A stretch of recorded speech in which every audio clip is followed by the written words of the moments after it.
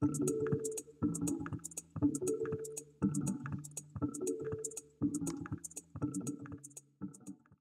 afternoon. Hope you had a good lunch. Hope you're all fresh and ready for some RNA-Seq. So I'll start by talking about myself for a bit. My name is Fouad Yousif. I'm coming from the Ontario Institute for Cancer Research. My exposure to RNA-Seq comes from three fields or three areas. When I joined OICR, I worked in production team. So I was responsible for assembling an RNA-Seq pipeline that does the alignment, expression estimation, differential expression, and then QC metrics. And then we pass the output files to other teams that would do downstream analysis and more statistics and modeling. I did that for 3 years, and then after that I was involved in, I moved groups, and I joined a group that does more statistical stuff. We work on developing biomarkers for cancer. We do a lot of modeling, prediction, classifications. So I used RNA-Seq output that I used to generate before into these models and classifications, and I did that for 4 years. And the third area is teaching. So I've been part of CBW for quite a while now. It's been 5-6 years. I mainly teach this workshop, this segment of the workshop, but this segment is actually coming from a more advanced RNA-Seq workshop that CBW offers that actually is 3 days long. So here we're not going to be, we're only going to be covering the basics of RNA-Seq just to introduce you to what RNA-Seq is and the main concepts behind RNA-Seq, and then we'll also have some hands-on exercises. So at the end of the module today, you'll be able to run some stuff yourself, whether it's alignment, expression, or differential expression. So as I mentioned, these slides are adapted from the longer module, which I believe is offered in Toronto in May. You can check with Anne, or you can check the website if you're interested in taking the other one. So the section today is actually divided into two parts. So the first part is going to be about 1.5 hours, where I will go over the theory. And then the second part will be hands-on, where I picked a data set that is small, and then we will actually run the exercises. We'll go through the exercises for the second part. And the first part is actually divided into 3 sections. First, I'll go over an introduction to what RNA sequencing is, some challenges that we face in RNA-Seq compared to DNA-Seq, and then we'll move into alignment, what kind of aligners there are and how they work, and then we'll go over also the output that they generate and do some visualizations. And finally, the third part is expression estimation and differential expression. So here's a more detailed look of the first part. We'll cover the rationale for sequencing RNA, the challenges, as I said, specific to RNA-Seq, general goals and themes of RNA-Seq workflows, and some technical questions that you'll be faced with when you work with RNA-Seq. So for the past couple of days, all you've been working on is DNA. And DNA only solves one part of the puzzle. There are so many other parts that you can also use in coordination with DNA or on its own to answer so many other questions. And here I'm showing you a schema of the central dogma, where we're starting with the DNA, which is what you've been working on, trying to identify SNVs from DNA. But also there's this other layer of information, which is RNA. So all the information in the DNA is copied into RNA. And by quantifying the RNA, we can actually quantify the expression of those genes, and we can figure out how these genes interact and how they change under different environments. And then the RNA is actually translated into protein, and that's the functional unit of every gene. Now, any RNA sequencing workflow goes as follows. So you have an experimental, 2 experimental conditions usually. So for example, here we have tumor and normal, and you want to compare the two. You want to compare the expression levels between these 2 conditions for specific genes. So what you do is you isolate the RNA, then you generate cDNA fragments. You sequence using whatever sequencing machine you have, for example, Illumina, and then you take these sequences, you map them, and then you try to quantify them and do some downstream expression. So that's just an overall overview of the workflow. Now, what can we get from RNA that we cannot get from DNA? What's so special about RNA? So RNA is widely used in functional studies. So in functional studies, for example, the genome might be constant, and what's changing and what you're trying to detect is changes in the expression level, and that's not present at the genome level or DNA level. So for example, if you're looking at cell lines, drug treated versus untreated cell line, you want to compare the two conditions, you can do that with RNA-Seq. Also, predicting the transcripts and the structure of the transcript or the sequence of the transcript, so the order of the exons for any specific transcript is really hard to do that through DNA. So you will need RNA sequencing to be able to do that. Also, there are some molecular features that are only present at the RNA level, such as alternative isoforms, fusion transcripts, and RNA editing. RNA can also be used to interpret mutations that do not have an obvious effect on the protein sequence. So any mutations that are involved in the regulation of the transcript, that will RNA-Seq will give you an idea, will help you determine those. And also you can use it with DNA-Seq. So you can look at all the variants that you just detected this morning, and you try to prioritize how important these mutations are by looking at the expression associated with these mutations. So usually people they do DNA-Seq and RNA-Seq, and then they try to overlap the data to prioritize these mutations. So if you have if there's a gene that is not expressed, then the mutation in that gene might not be as interesting. If the gene is expressed but only the wild type, then that could indicate that there is a loss of function. And finally, if there is the mutated allele that is actually expressed, then that's really important because that could suggest that it's a drug candidate. So there are a lot of things that you can get out of RNA-Seq. However, there are a lot of challenges that we face with RNA-Seq that are not necessarily present in DNA-Seq. So some of these challenges are at the sample level, so purity of the sample, the quantity, how much you need in order to do sequencing, and the quality of the RNA sample that you're trying to sequence. Also the fact that RNA consists of small exons that are spanned by very large intronic regions. So that's a challenge when you're trying to map that back to the genome. The abundance of the RNA-Seq also varies quite a bit, and RNA-Seq works by random sampling. So if you have a small fraction of highly expressed genes, you want to make sure that they are not actually consuming the majority of the reads, and you're not biasing towards those genes that are piling up for some genes. Also, the length of the RNA differs depending on what type of RNA you're looking at. There is very short RNA that cannot be detected using just a regular RNA-Seq protocol. You have to pick a specific protocol for those. For very long RNAs, for example, polyA selection could be biased towards short RNA versus long RNA. So the length of RNA is also a challenge that you have to keep in mind. And finally, RNA is very fragile compared to DNA. It can degrade. We'll go over some methods how you can detect degradation of RNA and what you can do about it to resolve it. So we're going to walk through the process of RNA sequencing from step one, which is you get the sample and you're asked to do the sequencing. The first thing you need to do is you make sure that the quality of the RNA is good. So one way you can do that is by looking at the RIN number. Just a show of hand, I should have asked that first. How many people have actually worked with RNA-Seq data? Great, wow, a lot of people.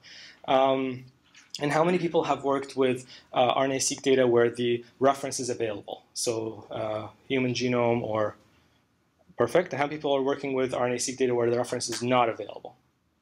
Oh, great, okay.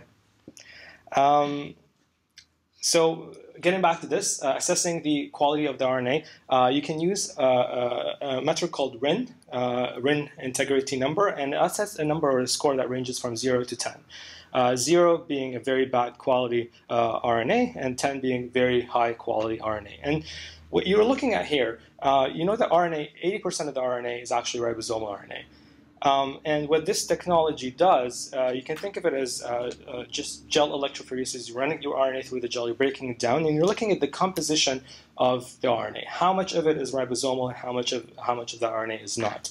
And here we're looking at two trace plots of two examples where one RNA is really good, the quality is very good, and this is a RIN number 6, which is not terrible, but it's considered bad compared to the RIN 10. And what we're looking here, we're looking at these two peaks, and these two peaks represent the two subunits of the ribosomal RNA. And because they consist of 80% of the total RNA, then you see very clear peaks. And as the quality of the RNA degrades, you're seeing all these peaks that are very similar or comparable to the ribosomal, which shouldn't be the case. Now, a lot of times you have no control over what sample you get. So you're going to get a sample and you actually get a RIN of 6 and you're asked to do the sequencing. You can say, okay, this RIN is low, can you please give me another sample? But a lot of times you're not going to get another sample. Yes? Question. Yes? Which RIN score is prohibitory for the... So that's a very good question. It's also... There is no answer because I mean you can go and sequence a RIN of 5 or RIN of 4. The data you're going to be getting is not a good quality, so you are kind of wasting money if you know that the RIN is bad. So I would say I would start with 7, 8 or higher. If it's anything lower, then I would request for more. But if you try and push and you can't do it, then you've done your part. Yes. From bioanalyzer or what kind of? Yes, I think it's bioanalyzer. Yes, yes. What is the x-axis? That's a good question. It could be the molecular size, maybe. I'm actually not 100% sure. Length and base pairs of the RNA molecule. Okay. Yeah. So the two peaks is your large ribosomal subunit and your small ribosomal subunit. So I'm guessing that's from human data. So the peaks might be shifted relative to each other left, right a little bit. If the RNA quality is good, they should still be tall, sharp peaks. Yeah. So I'm guessing this is some sort of a size, length, or size, and then this would be the fraction. Yeah. Yes. The RIN value was given by the bioanalyzer, or is it? Yes. Yeah. And I think that the RNA values are calibrated for human data. So I was working with Drosophila RNA-Seq, and the RIN values were total garbage because you don't get 2 peaks, you only get 1 because they haven't calibrated the size. So keep that in mind if you're working with non-human small samples. Yeah. So once you get the RIN number and then you figure out that the quality of your sample is good, then you can move to the next step, which is preparing your RNA-Seq library. And to do that, there are so many different protocols available out there that you get to choose from. And that really depends on what you're planning to do after. So once you isolate the RNA, as I mentioned, 80% of the RNA is ribosomal. So you get your total pool of RNA, and that includes all the RNAs that are available out there, tRNA, mRNA, RNA. And again, depending on what you need, if you want to study ribosomal RNA and you want to look at everything, then you can take that total pool and go ahead, and that will contain everything. If you're only interested in the coding portion, so RNAs, what you can do, there are two different techniques. You can either do a reduction, so you get rid of ribosomal RNA, or you can do a selection, so you only pick the things that you're interested in, so poly-A selection. And each one of these, you will end up with an RNA-Seq library. Again, it's very specific to what you are interested in doing after. Another thing you have to keep in mind when you're constructing a library is whether or not you're going to be doing stranded versus unstranded library. So I think most of the libraries nowadays in RNA-Seq, they are stranded. So the whole stranded versus unstranded or being able to get stranded information started, I would say, about 4 or 5 years ago. And the idea is that previously you were not able to tell whether the reads are coming from the leading strand or the lagging strand. So you can't really tell if the gene is being transcribed on which strand. So you just get reads and you can't tell what strand it's coming from. Like here. But now with stranded technology, the way that you construct the library, you should be able to tell if this gene is being expressed on one strand or the other strand. So that information is available for you. And that's interesting because you can do allele-specific expression. You can do so many other things that you were not able to do previously. And when you look at IGV, IGV I think has, if you load the gene annotation, it tells you some part of the gene annotation tell you what strand this gene is being transcribed from, and then you can match it with whatever reads that you get to make sure that it's coming from the same direction as the annotation. Yes? Why is the strand information somewhat important? So what is the extra information that we can get from the mix of strands versus the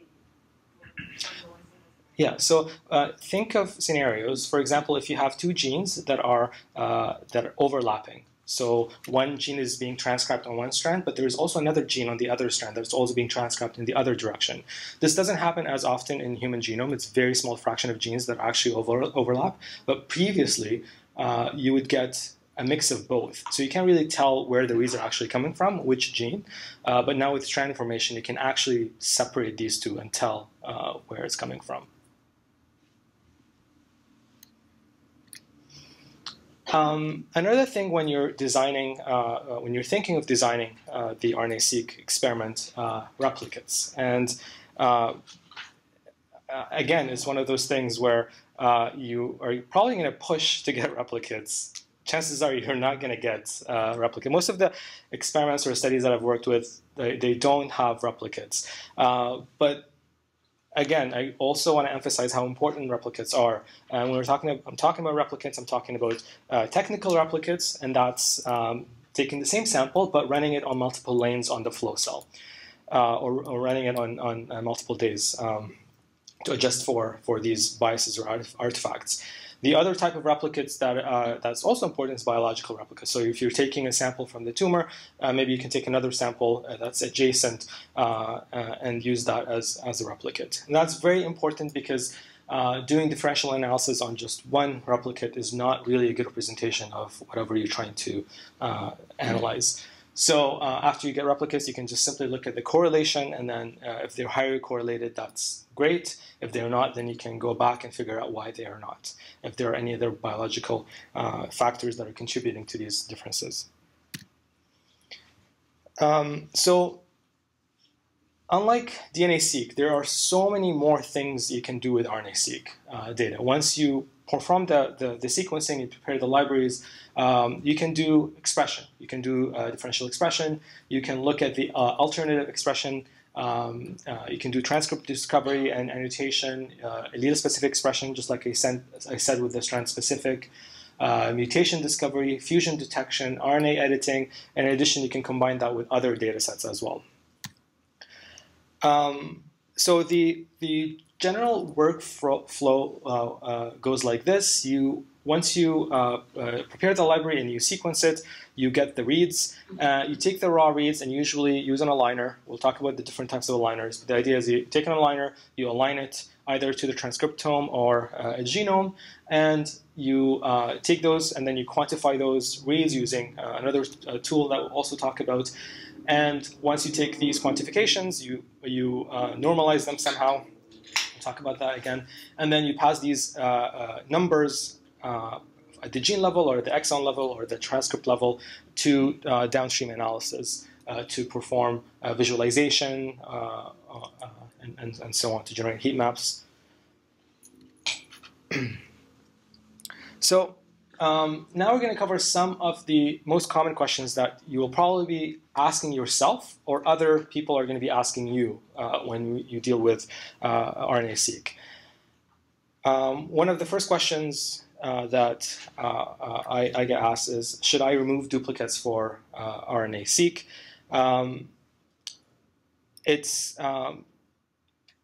It's an interesting question. So the concept of PCR duplicates was actually briefly mentioned here this morning. So I assume that you know how PCR duplicates are, what they are. So with DNA sequencing, what you expect when you fragment the DNA and then do the sequencing, you expect the fragments to overlap.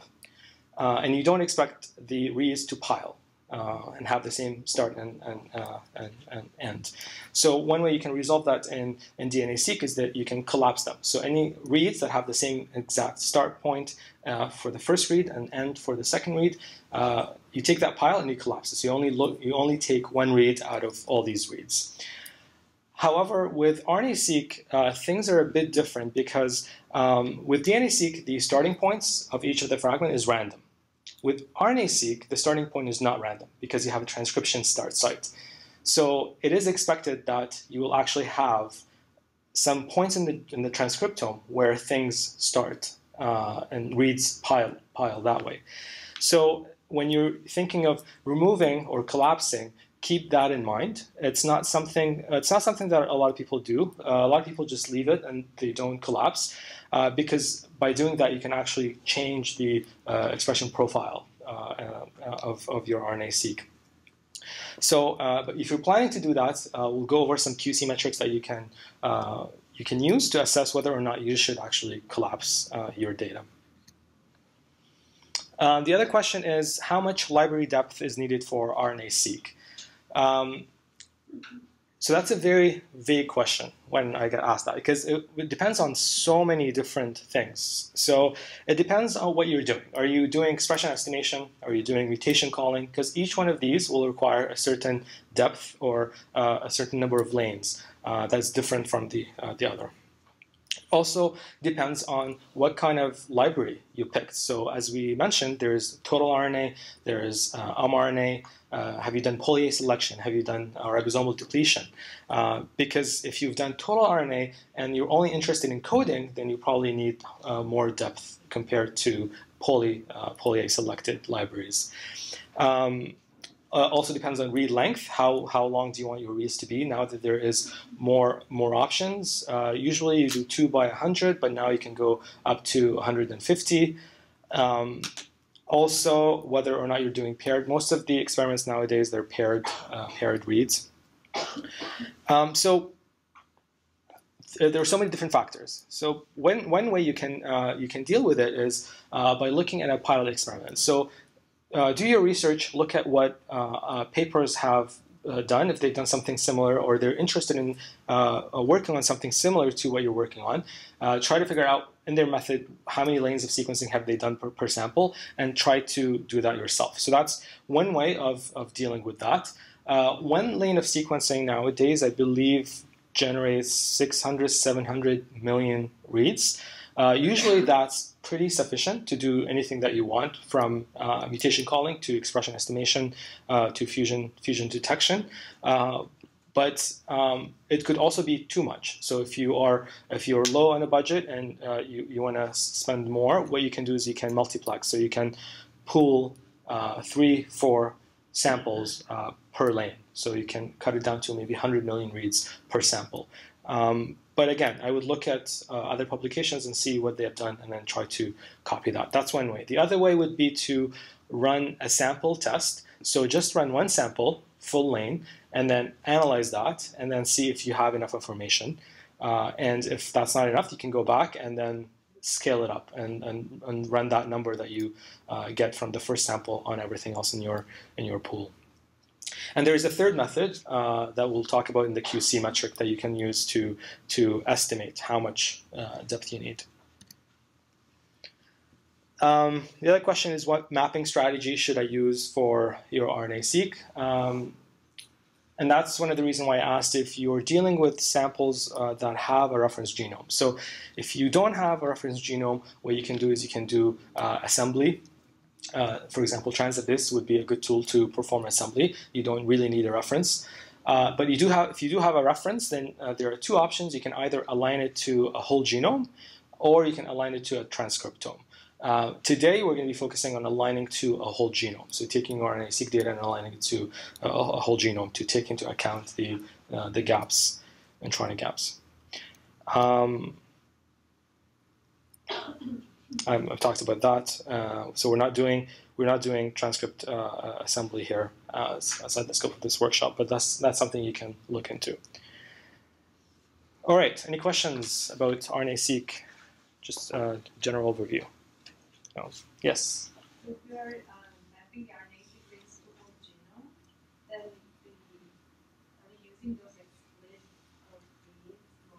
Yeah. So we'll talk about that in part 2, how that actually works when you take RNA-seq data that's spliced and you try to map it back to a whole genome that has the introns.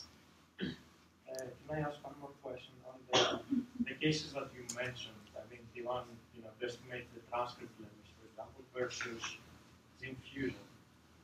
Are there any rules of thumb that's like lower bound or, for reads that you need in order to do that? Are you talking about the number of reads that is required? Yeah.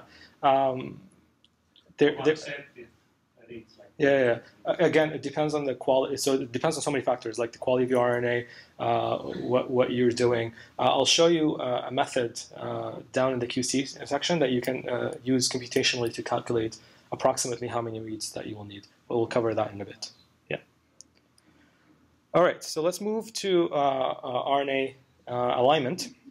And here we're going to be talking about some of the challenges specific to the alignment, and then the alignment strategies. We have picked HiSat2. So previously in this workshop we used to do top hat, but a lot of people have switched over the past few years to HiSat. It's a better performing aligner and a lot faster.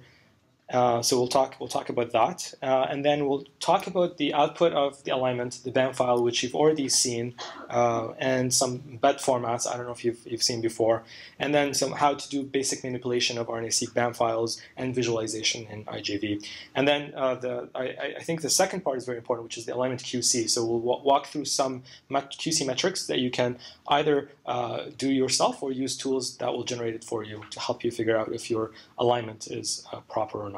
So at this point, sorry, one second. At this point, the only thing you can do in terms of QC, you can run FastQC. Have you guys used FastQC before? Okay, so you can run FastQC, and that will give you an idea of how good the sequences are, and you do that right before we run the alignment. So the alignment QC will just tell you how well the sequences align back to your genome. But if you want to figure out if the sequences are good quality, then you can run FastQC at this point before the alignment. Yes? Will HiSat2 work with RNA-seq data from long reads? From long reads? I don't think so. I'm not sure actually, but I don't think they do. I think 150 probably is the longest that you can do. The error rates are really high.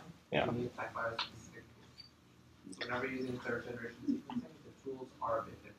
Yeah. The depth is not going to be the same, so it will be different. And I don't think it can handle reads that are that long anyways. Yeah.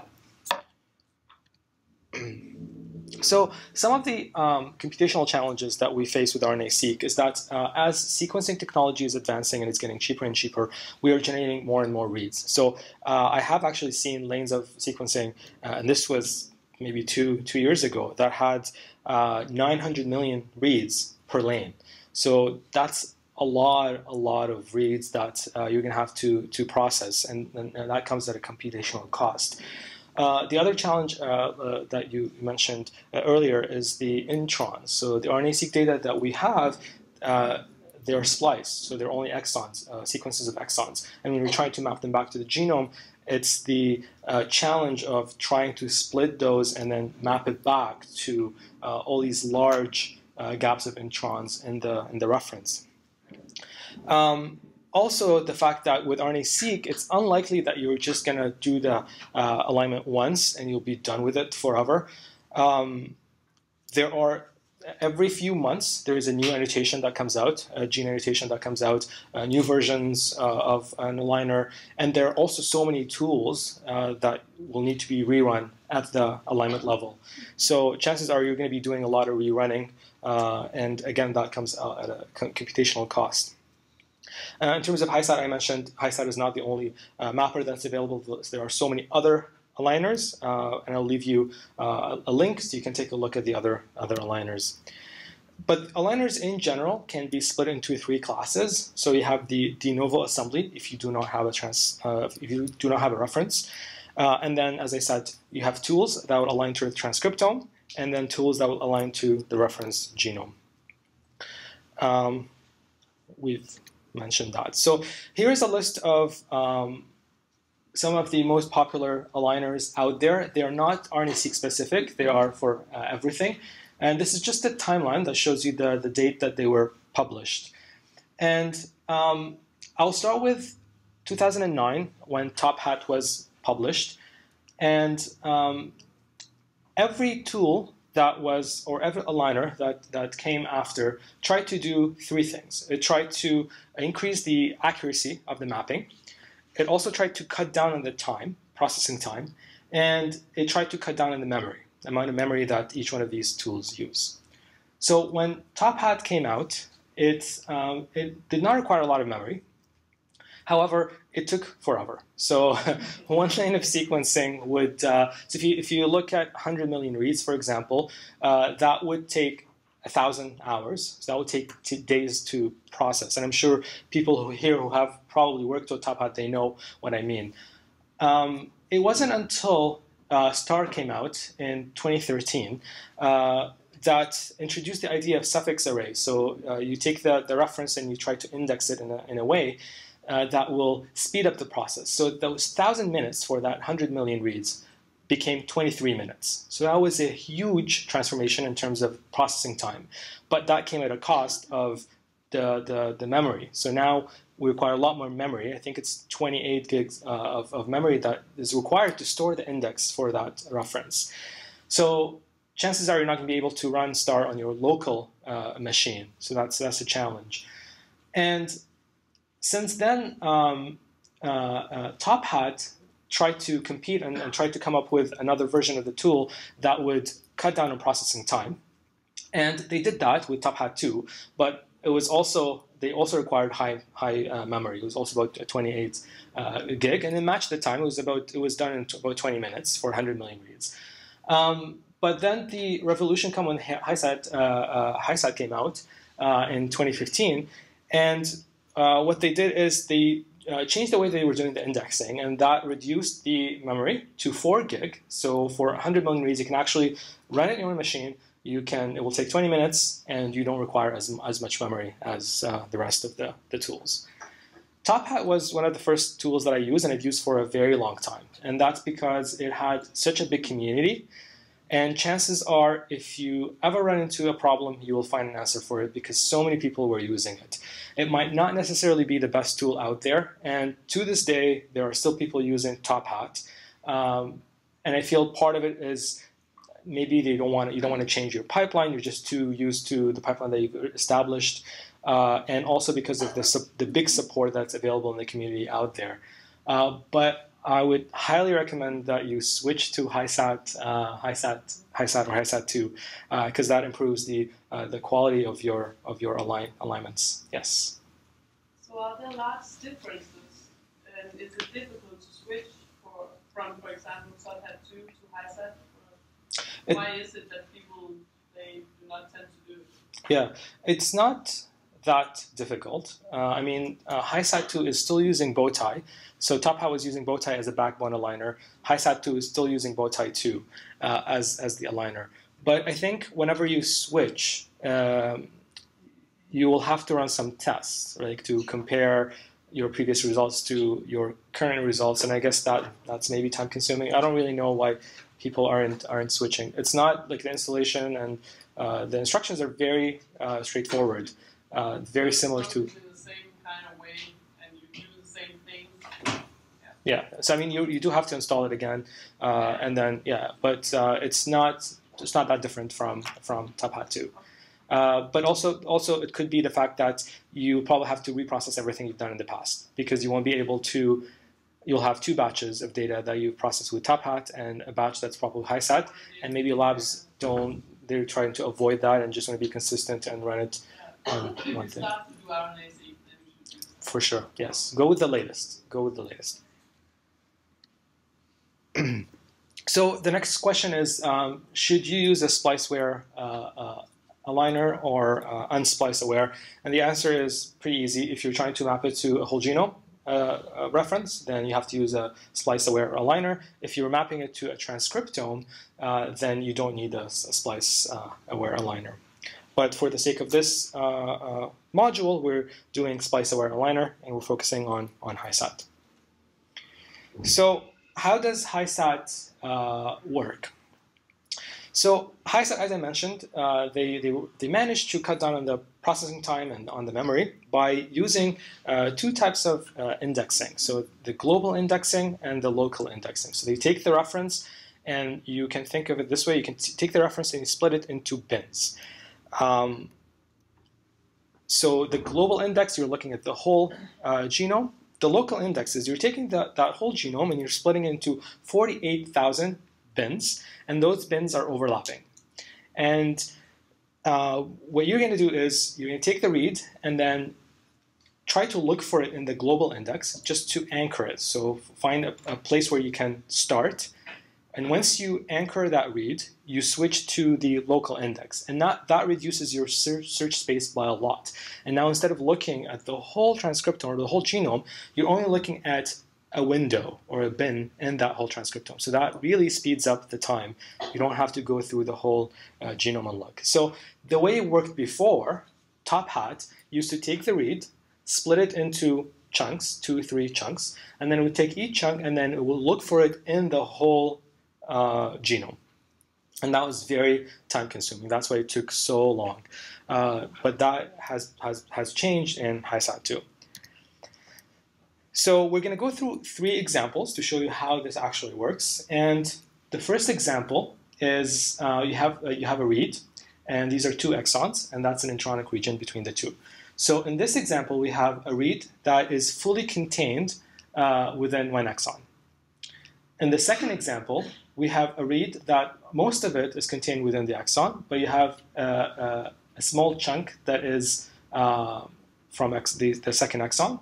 And then the third example, you have a read that is equally distributed to both exon 1 and exon 2. And then we'll walk through each case, each scenario, and I'll show you how HiSat actually does the mapping.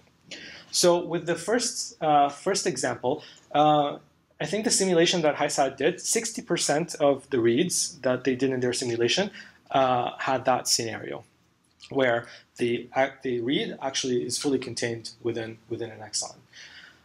So as I mentioned, the whole technique works by doing global search, local search, and extension. So you start with that read. You first align it with the global index. So you look through the whole genome to try to find a starting position to anchor. And then once you find that, you align 28 bases using the local search, local bin, and then you do extension. So after you align the first 28 bases in that read, the rest of it you just extend.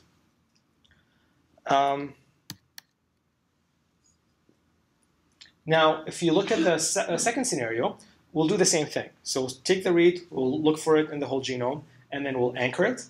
And we will map the first 28 bases, and then we will extend using the local index. Extend, extend, extend, extend, until you get to the first mismatch because of the intronic region, and then you stop.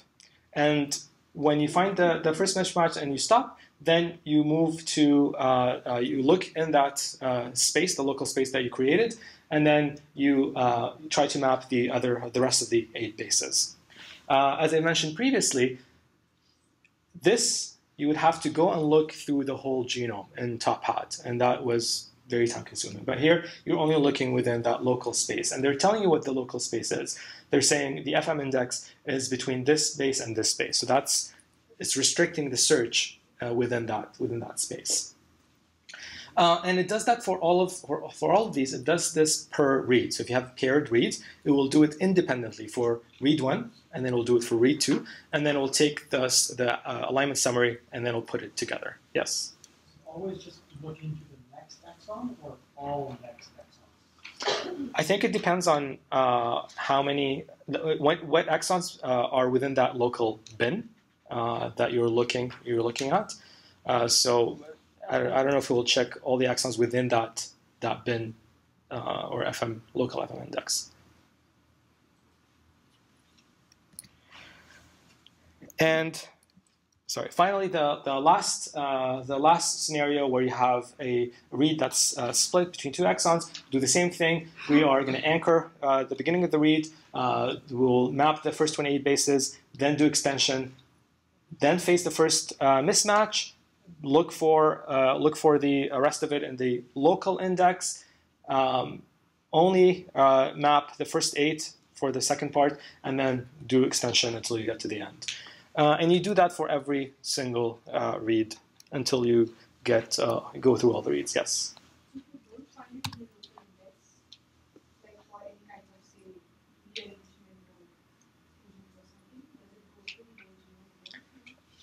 That's a good question. I think it depends on how you run it. So for fusions, we're not talking about fusions right now. So we're only talking about mapping. For fusions, you run the fusion command, and then I think you allow for a specific distance, or because here we have a maximum distance, and we say if it's more than this, then discard or don't use it. So the parameters are going to be different when you're running the fusion version of HiSat. You will relax those parameters to take into account those reads. Also, with DNA sequencing, you have the choice of multiply aligned reads. So those are reads that will map to multiple locations in the genome with the same quality. So what do you do with these? With DNA-Seq, we usually leave them. What you can also do is you can randomly just pick one of those reads and use it if all the reads have the same exact mapping score. But with RNA-Seq, you don't want to leave all these multiply mapped reads. What you want to do is you want to get rid of them if you're doing expression. But if you're doing mutation calling, then maybe leave the multiple reads in there, because you don't want to affect the dynamic range of your expression by leaving all these multiply aligned reads. Now, what is the output of HiSat2? It is a BAM file or a SAM file, and you've already seen a BAM file. And this is what it looks like. You have the header information that will tell you the flow cell that was used to do the sequencing. Will tell you the tool that was used, the actual command from HiSat that was used to run, and your sample, your library name, and stuff like that. The body is where the information is, the alignment information is contained, and it's taking every read in your FASTQ file, and it's just appending other information to it. So it's telling you, okay, the first read in your FASTQ file is located on chromosome 2, and I mapped it from this position to this position, and that's the quality of the mapping, and so on. So every read that you input, you'll get a record and the output with more information about where it was in the genome. Now, another format that you will use a lot when you're dealing with RNA-Seq is BET format. So BET format is a text file that contains the chromosome, start, end, and the name of the region. So it could be a gene name, for example. So it's a tab-delimited file that has these 4 columns, and you use that to subset BAM files. So let's say that you're interested in a specific region or a specific gene or an exon in the BAM file, and you don't want to look at the whole BAM file. I just want to look at that region. So there are tools that will let you do that. So you pass it, you give it the BAM file, and you give it the BET file, and you say, I just want to look at this gene in that BAM file. And what it will do, it will generate a new BAM file, a smaller BAM file, that only contains read from that segment that you specified. And that's very helpful if you're using your local machine and you don't really want to load, for example, the whole BAM file in IGV, and you just want to have a small subset and you want to look at that. If you want to look at specific mutations or overlap mutation expression for a specific gene, you can do that with BET. So here's a list of tools that you can use to combine BAM and BET. SAM tools, BAM tools, Picard, BET tools. There are a lot of tools out there that you can use for that. Sorting SAM and BAM files, there are two ways you can sort them. You can sort them by position, or you can sort them by read ID. And it really depends what you're trying to do. If you sort by position, it makes it easier to pull reads out or certain coordinates out. It's a lot faster that way. But if you're interested in keeping the order of the pair, if you're trying to assess fusions, for example, then it's better to sort them by read ID, or read name. And we've already gone through IGV, so the BAM file you get from RNA-Seq, similar to the BAM file you get from DNA-Seq, you can still load it into any IGV viewer, and this is what you will get. You will get the transcript, sorry, this is the gene track, and it's cool here because unlike DNA-Seq where you actually had coverage for everything, with RNA-Seq you will only get coverage for exon islands.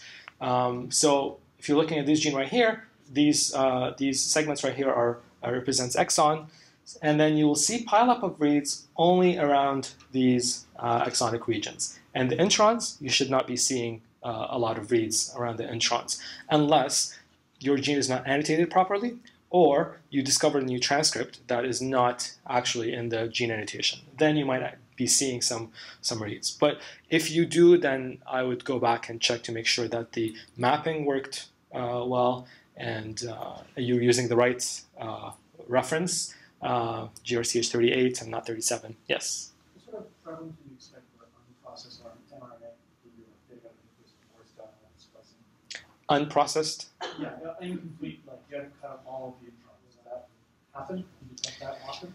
I mean, you do have DNA contamination, so that's possible. But I don't know. I haven't measured it myself. You should be able to measure that in any of the QC metrics. They will look at the bases that are coding versus non-coding, and will tell you the DNA contamination as well. I don't know what fraction of the. I guess it depends on the library that you use. It will differ. The DNA contamination will differ. Yes. Can you use any of those pair information in the RNA-Seq analysis? The It's a pair-dense sequencing. Yeah. So we either already. Yeah. So it does the mapping separately, but then it consolidates the information for the pair. It does, and you'll see in expression estimation it is based on the pair, because we're using the pair to assess how many fragments, to quantify the fragments. So the pair information is very important, yes, so we need it.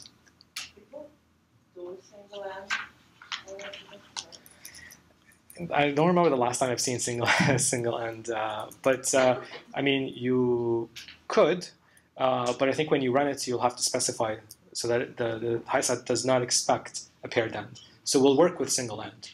But I don't know if it'll be as accurate. And instead of, we'll talk about that in the expression, the unit that you get, instead of FPKM, you get RPKM. So you're trying to estimate the fragments by looking at the reads, not the paired reads. So you can do that, but it's not as accurate. Can you define when you say fragments, is that reads? Yeah, so fragments is the cDNA fragment. So you know how you take your RNA and then you split it into pieces. You take the piece that's RNA and then you convert it to cDNA. So that is a fragment. And what you're trying to do is you're trying to sequence that fragment. So you go 100 bases one way and then 100 bases the other way. So that's what paired end is. So there could be multiple fragments to one mRNA, right? Multiple fragments More fragments to make up one transcript. Yes, correct. Yeah.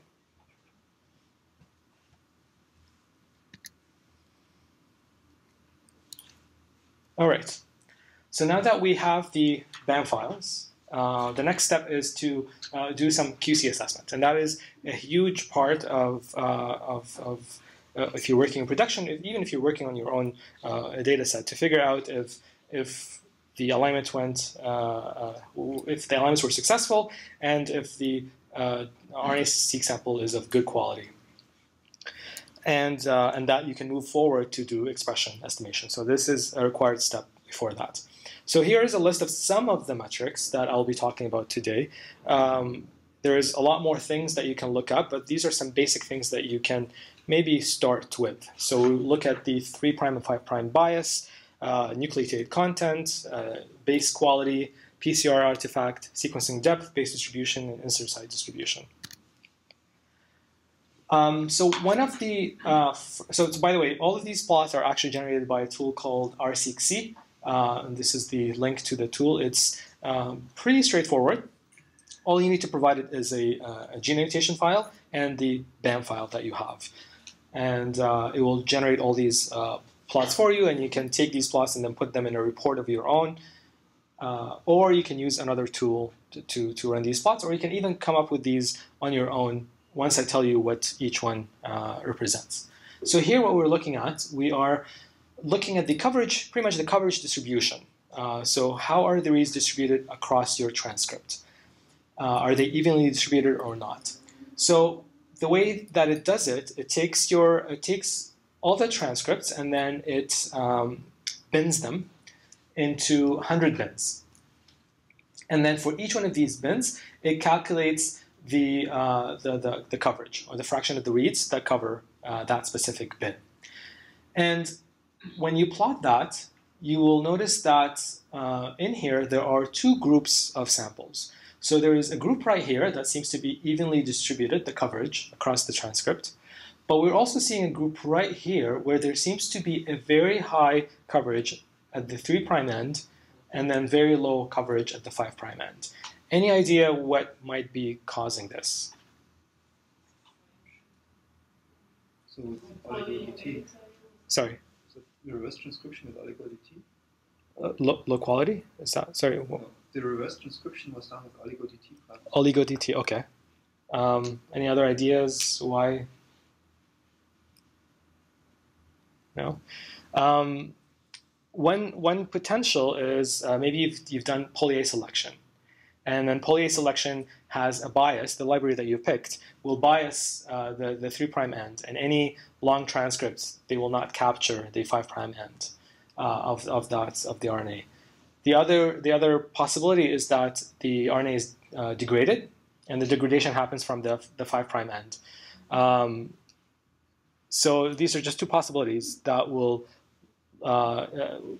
make you go back and ask, why is this happening? So the first thing you would check is go back to the library and ask, okay, what library did you use? Was it poly-A? Can I go back and check the RIN? Was it low? Was the RNA degraded? And then you try to make all these correlations and investigate what might have caused that.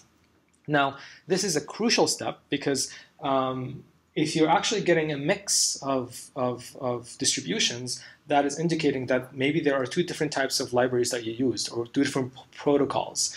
And you have to make a note of that because that will affect the expression downstream. Because these samples will not have the same expression as these samples. If you take the average, it will be a lot lower than these. And the tools that does expression estimation, they have no way to tell. They don't do the QC for you. They assume that whatever you pass them is good quality. So one thing you can do if you get to this point, there are tools that will allow you to adjust for computational tools that will allow you to adjust for these biases. You just have to be very careful when you're dealing with them. The other thing that you can do, besides going back and requesting to reprocess, is flag them. So flag these samples so that when you're doing processing downstream, whether it's expression or differential expression, you don't want that to pop up as differentially expressed because that's an artifact. But if you mark them, we'll talk about ways that we can actually adjust in your model. When you fit the model, whatever you're doing prediction, we can actually add that, and then we'll try to adjust for these differences that way.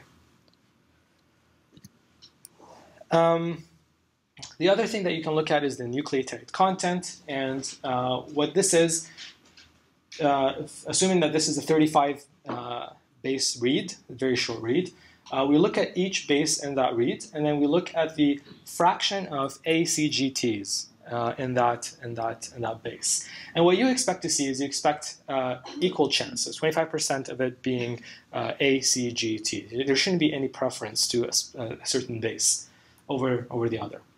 However, for some Illumina sequencers, there seems to be the random priming is not so random. It's kind of selective.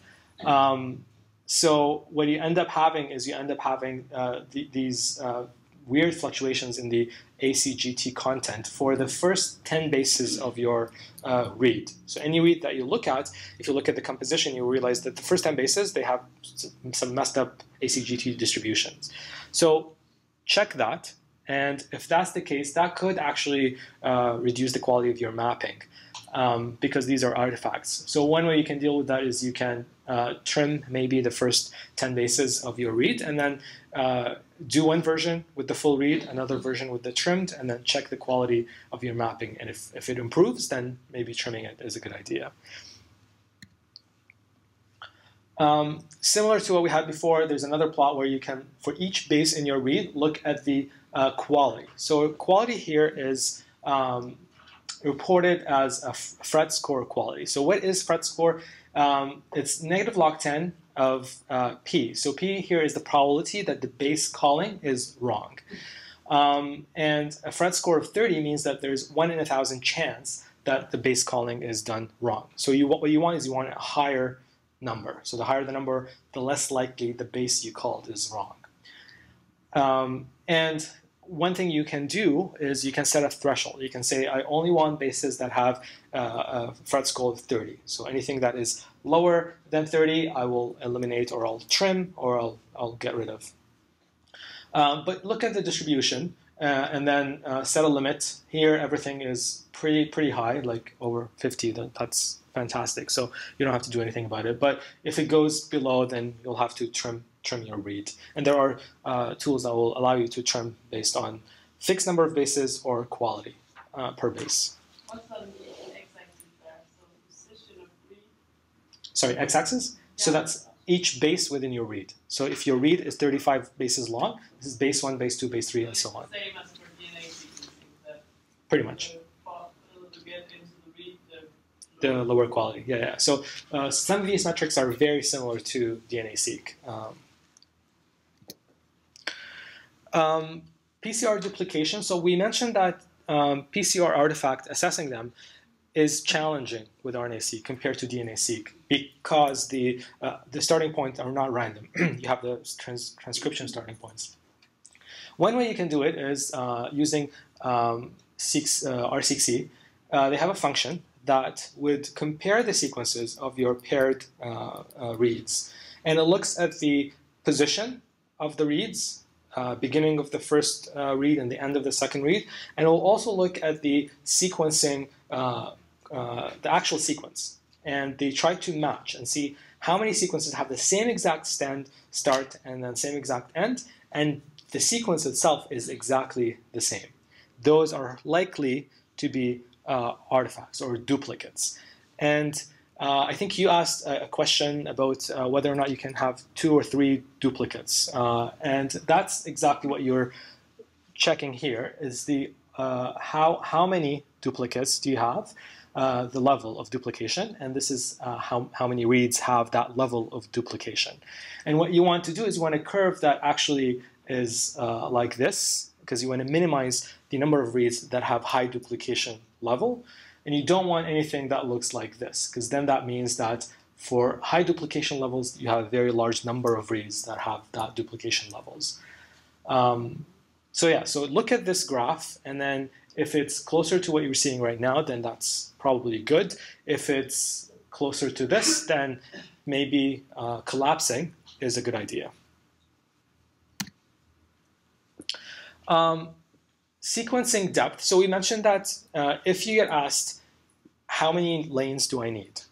That you can check publications, you can run one sample and figure out if it's good enough, but how will you know what's good enough? So one way where you can visually assess that is by running one sample and taking subsets of that sample. So we have a BAM file.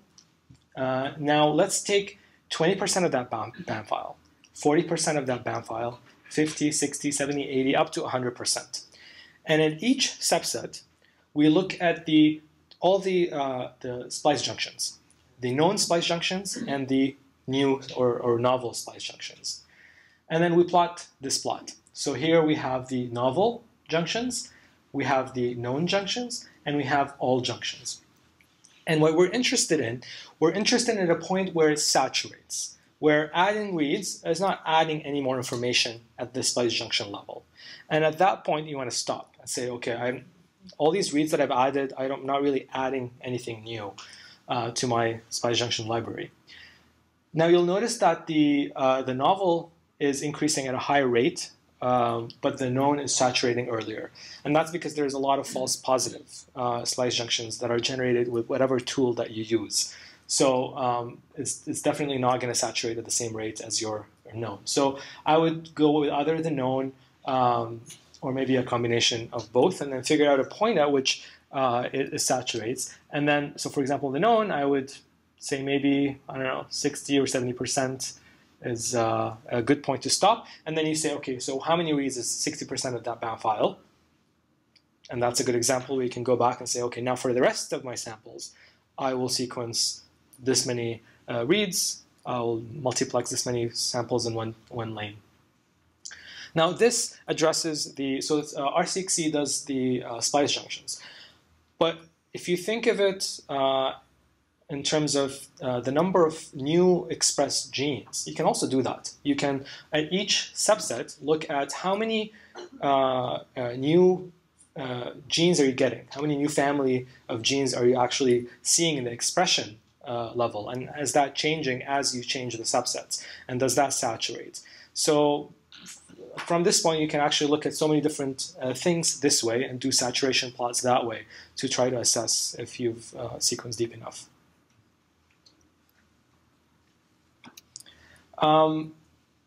Another way to assess is to look at the base distributions. So here I'm just looking at all the coding bases, non-coding bases, UTR, intronic, and intronic will cover the DNA bases, so that's the DNA contamination.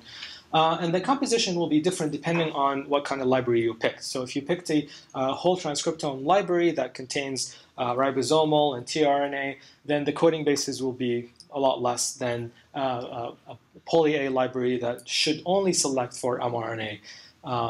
So the distributions will be different. But that's another way.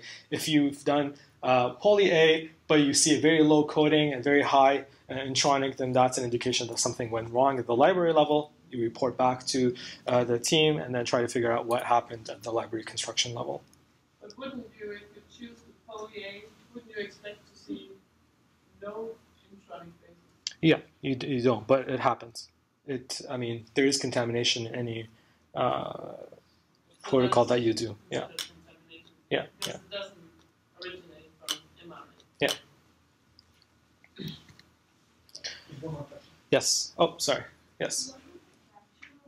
So at any point in this, at point of time, you said you're going to have non-spliced mRNA as well as spliced mRNA, right? Yeah. So you could also get non-spliced mRNA. That's also a possibility, yes. What fraction do you estimate of non-spliced mRNA you have at any point in this? Yeah, I'm not sure. Yeah, I think it really depends on the protocol, I guess, that you use. That's a good question. I'm not sure what exact fraction or you're expected to see for the non-spliced. I can check for you though. But the splicing, I think the splicing will happen quite fast, so the precursor mRNAs are not there for that long. So the mRNA would be there for a long time, so you would have, therefore you would have more spliced mRNA compared to unspliced. So the half time of the molecules is not Yeah, I don't know the kinetics of You're right, the intronic bases could originate from the precursor. Yeah, yeah. And going back to the fragment question, what do I mean by fragment? Here we're looking at a cDNA fragment, so that's what we're trying to quantify. And the reads are reads. This is read 1, read 2. So that's what you're trying to read. So the fragment length could be a lot longer than the sum of the reads. So the read could be 100, but the fragment could be 300 bases. So that's what you select. You select your library size at the library construction level. So if you pick a library size or fragment size of 300, then you're going to have a gap of 100 bases between the two reads. And if you pick anything smaller, then these two are going to get closer to each other, read 1, read 2. And at some point, and I've seen that a lot actually, if you pick a fragment size, I mean, fragment size is actually a distribution. You're not just going to get like all your fragments of the same size. It will come as a distribution. The mean, for example, is 300, but you will get some fragments that are 100 bases. You'll get fragments that are 400 or 500 bases. The ones that are 100 bases are very short. You will have overlap. So the read 1, read 2 are going to overlap. And that's not good, because especially if you're doing mutation calling, because then you will count 2 reads as 2 reads coming from 2 different fragments. They're actually coming from 1 fragment. So you're really biasing towards that fragment, and you're counting it as 2 records when it's only 1. It should be 1 record. So try whenever you increase your sensitivity. Sorry. If you have them overlap, then you have a second read also telling you that that's a C and not a T. A second read coming from the same fragment, though. What you want is you want a second read coming from a different fragment that will increase your sensitivity, because there could be a problem with that fragment that you're sequencing, right? You want it to come from a different one, so you can have all these overlapping reads. What's the normal average size of fragments? It's increasing now with the increasing read length. So if you're doing 150, right, you have to increase it a bit. But 400, 500, 600, it really depends on what you're trying to achieve. But just don't, if you're doing 2 by 100, try to go over 300, or like around 300, don't go lower.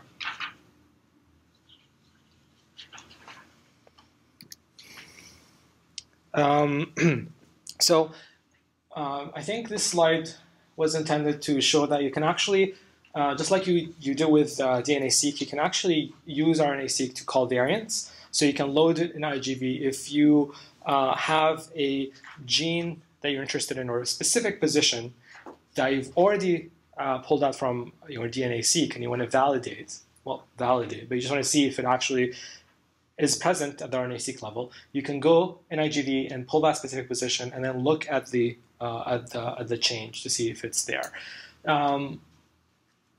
You can also run variant callers. I'm not sure if there are variant callers that are specific to RNA-Seq data, or if you can use variant callers that are DNA-Seq and just run RNA-Seq BAM. You'll have to be very careful though, because the error profile is very different in RNA-Seq versus DNA-Seq, especially around the splice junctions. So if you're assembling splice junctions, you will notice that there will be a lot of false positive mutations, or SNVs, around the splice junctions, just because that could indicate that the splice junctions were not done properly, and they will have mismatches around there. So if you plot the error rate, you'll see peaks around the splice junction that you have to account for or filter when you're processing. All right. Can I ask something? Yes. If you compare, let's say, DNA-Seq with RNA-Seq as far as mutation detection is concerned, would you expect that because the polymerase, the RNA polymerase, is lacking in the capabilities of error correction that the DNA polymerase has, would you expect to find more mutations in the RNA, more like variants? So yes, so one way to find more variants, just like I said, the splice assembly, but also there's RNA editing, which is a field of research right now too. So you'll see more mutations, and the fact that if it's not in the RNA, it's not really a validation. Like you actually do have to perform a validation of your DNA mutations. But combining the two gives you a better idea of the consequence of these mutations, and not whether or not they're present. If they're present, then that's great. But if they're not, doesn't mean that it's not at the DNA level. Yeah. All right. How are we doing in terms of time? Cool. So let's quickly do the expression, differential expression, and then we can maybe take a break, and then we will jump into the hands-on exercise and do some alignment and expression estimation. So now that we have checked the quality, done the alignment, checked the BAM files, and we made sure that everything is great, the BAM files look great, it's time to move to the estimation or expression estimation. And we are here. We're going to be covering some. We're going to talk about FPKM, if you're familiar with that term, versus raw counts, some differential expression methods, and then the downstream interpretation that you can do with that data. So one way you can assess differential expression, it's a very naive way, is again loading the two conditions in IGV, and then trying to just visually assess the differences. So for example, if I load a tumor BAM and a matched normal BAM, and I am looking at the same region, and I'm comparing the pileup of the reads between the two conditions. And I notice, by looking at it, I notice that there are very high coverage for all these exons for that gene, but then I look at this condition and I see a very low coverage. So I think right over here, I'm not sure if you can see, that will give you the range of how many reads within that window, the maximum number of reads within that window.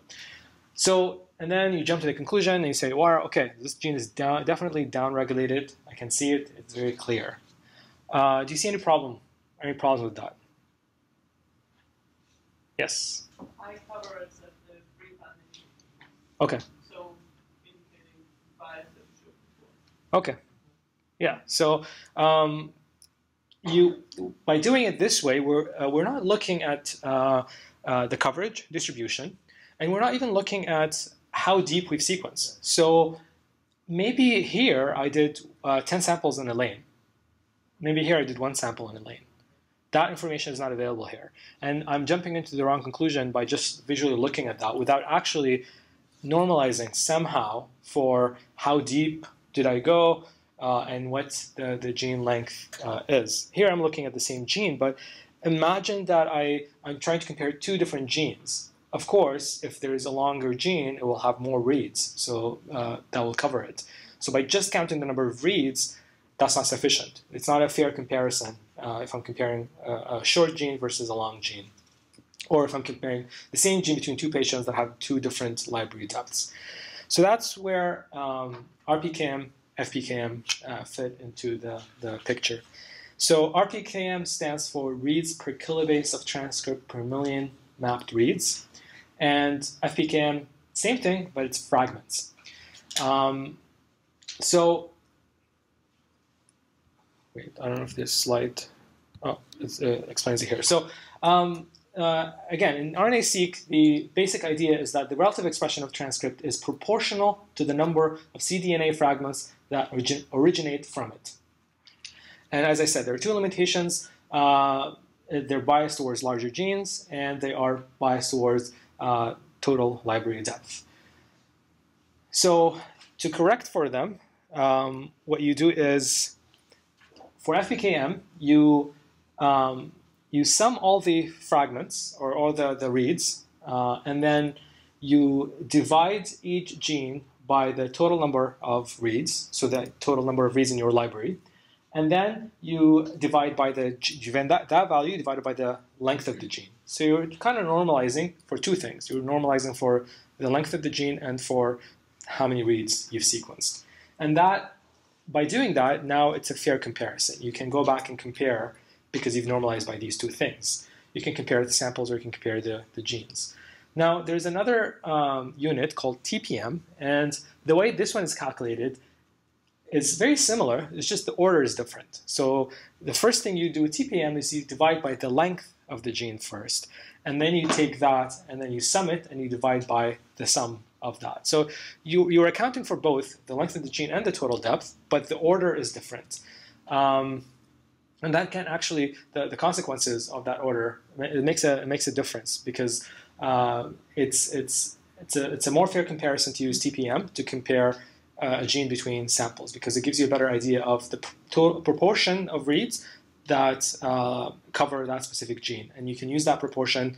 The total of the proportion is always 1, so you can use that proportion to compare samples, same gene, different samples.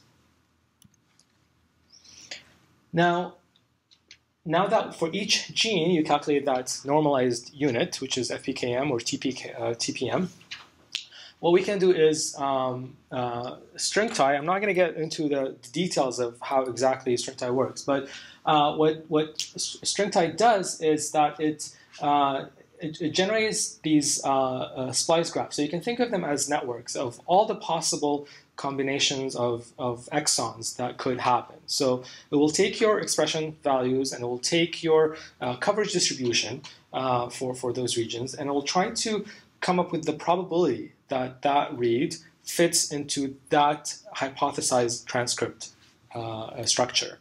And it will assign the read to that the transcript that has the highest probability, and then once it does that, then it eliminates it from the pool and then goes back to the pool of reads and then takes each read and then finds the probability of it actually fitting with that within that graph. And after it comes up with all these hypothetical transcripts, then there is a function called string tie merge that will merge all the possible transcripts that you generated for all the different samples. And it's just a way of uniting all these transcripts. And then it goes back to each sample and it tries to recalculate the expression for every single one of these transcripts, the union of all these transcripts, just to be consistent across all the samples within your pool. There's another function called GFF compare that takes a GTF file. So GTF file is just a file that lists all the exons and all the possible transcripts that are known. And you can actually, when you're doing this, the expression estimation, you can tell the tool string tie to either do it on its own, or you can provide it with annotated transcripts. Say, these are annotated transcripts for humans. You use this as a guide or as a reference. So it will go through these transcripts and then try to assess the expression for each one of them. And then if it finds anything novel, it will add it to the list. But if you can also run it in a mode where you don't give it any reference transcripts or GTF, and it will try to discover everything on its own. The false positive rate will probably be higher if you do it that way, but it's your choice. Now, ball gown is the name of the tool that is used. So string tie does the expression estimation. Now, ball gown does the differential expression. So you can, previously, I think you can just use a t-test to compare the two different conditions. Because ideally what you're trying to do is you're trying to compare the distribution of expression from condition 1 to the distribution of expression in condition 2. And if these two distributions are very different, then the gene is differentially expressed. But the problem with t-test is that you can only use one value, which is just the expression. And you just check how the distributions are different.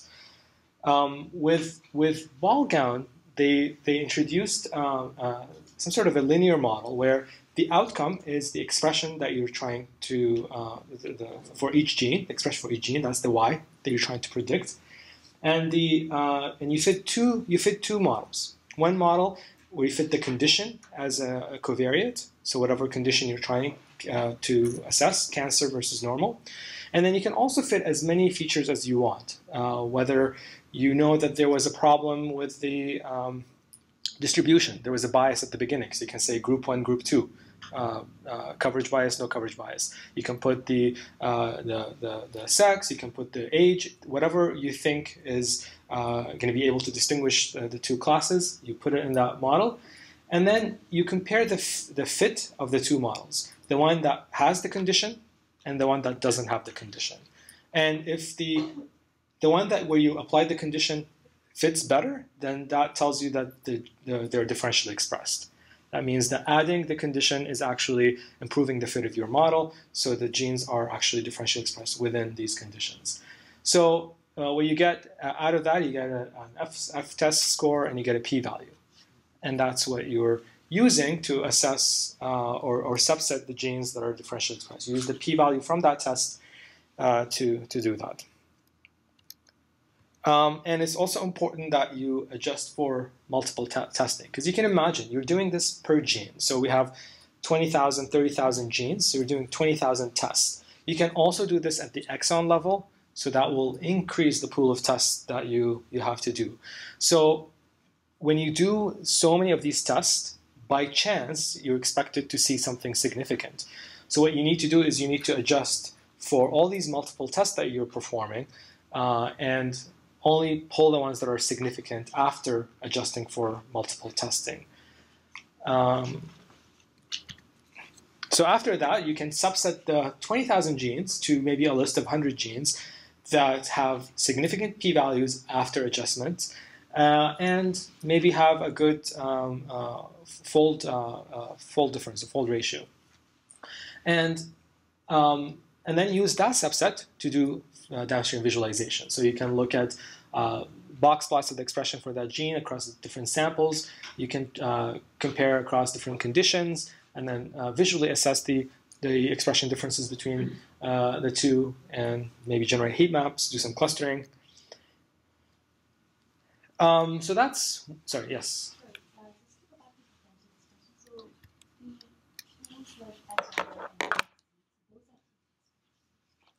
Yes, but we'll talk about that. EdgeR and DSeq, they're not using FPKMs. So the underlying distribution of the score that you're testing is different. Yeah, this is using FPKM. Yeah. FPKM or TPM. So EdgeR and DSeq, so these are two different tools that would also do differential expression, but they use raw counts. So they're basing it on the first point that we discussed earlier. Before you do any normalization, you're just taking the raw counts. And because the underlying distributions are different, then the tests that you can do there are pretty different. So to get the raw count, what you can do is you can use a tool called HT-seq, and you pass it. It will give you a table that has the raw count for each one of these genes. And then you take these raw counts and you pass them to EdgeR or DSeq, and they will do a different set of tests to assess how differentially expressed these genes are. Now, which one should you use? It really depends on what you're interested in. If you are interested in just looking at fold changes, generating heat maps, anything visual, then I would highly recommend you do FPKM. If you're doing something that is way more statistically advanced, you're doing modeling, then it's better to go with the counts, because you have more flexibility there. You can apply more tests there that you cannot apply with FPKM values.